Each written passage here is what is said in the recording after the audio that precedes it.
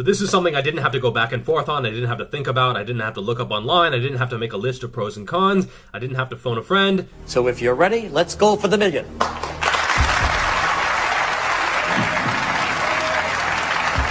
What is the most overrated muscle group, especially on YouTube fitness channels? Is it A, quadriceps femoris, B, latissimus dorsi, C, petrifigus totalis, or D, biceps brachii? I'd like to call my parents right now.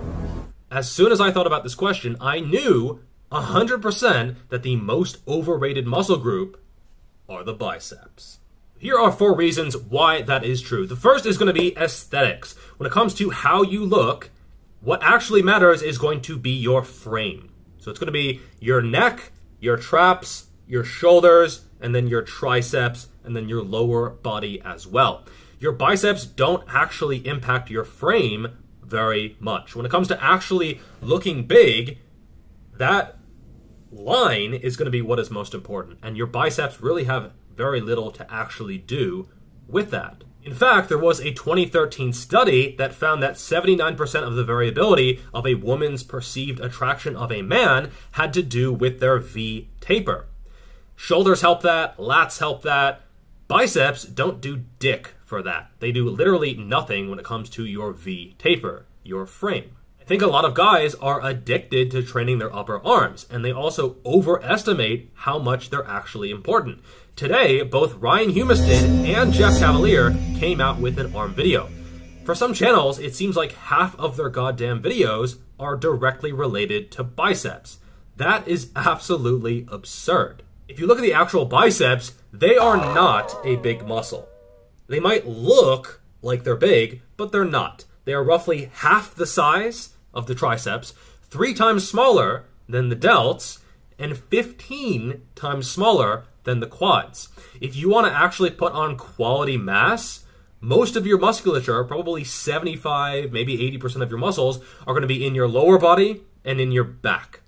Those are going to be by far the biggest areas to focus on, and if you actually want to get bigger, that's what you need to do. So heavy compound movements, your rows, your squats, your deadlifts, pull-ups, pull-downs, that kind of stuff is what is going to actually build your entire body, not more curls. Number 2 is going to be athleticism. Now, if you want to run fast, jump high, just be a badass overall when it comes to any kind of sport, most sports are going to be triple extension. So it's going to be your glutes, your adductors, your quads, your hamstrings, to a certain extent, lower back. Even calves are going to be more important for athleticism than the biceps. I would say biceps are probably the least important muscle and the most expendable when it comes to actually performing well in the majority of sports. The only thing I can really think of is calisthenics, so pull-ups, that kind of thing, and maybe strongman when you're loading stones. The biceps can help there as well, but most sports, they don't really do very much. Ping pong. In powerlifting, the great Ed Cohn, he said that biceps are like ornaments on a Christmas tree. And he's absolutely right. They just aren't that important. The squat, they do nothing. The deadlift, basically nothing. The bench, also basically nothing. When it comes to weightlifting, most weightlifters actually avoid direct arm work because it can get in the way of a good front rack position. I can't get in a good front rack because my freaking biceps runs into my upper or my lower arm and I can't even get in the right positions.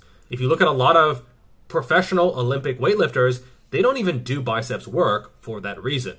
It doesn't help their sport and it actually makes them worse. Finally, for most people, compound movements are going to be enough to get very, very good growth, especially if you're a beginner. If you're a beginner and you can't grow from rows, from pull-ups, from pull-downs, from those basic compound movements, something is wrong.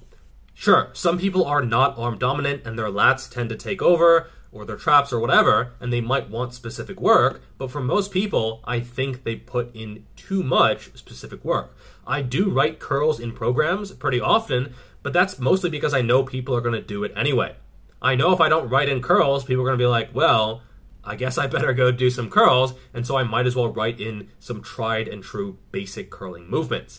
I think a lot of people, they overdo the variety of curls, and this gets in the way of actual results and progressive overload. Don't let that be you. So I guess the main message is if you like curling, if you want to bring up your biceps, there's absolutely nothing wrong with that. But keep in mind they're often overtrained and overdone and overrated. And if you want to actually build a decent physique, usually biceps are not going to be the road that gets you there. It's going to be compound movements, working those muscles of the torso, the lower body, and not overdoing what is a very, very small muscle group. All right, that's all for this video. Like, subscribe, all that good stuff. You know what to do. And I'll see you in the next video. Peace!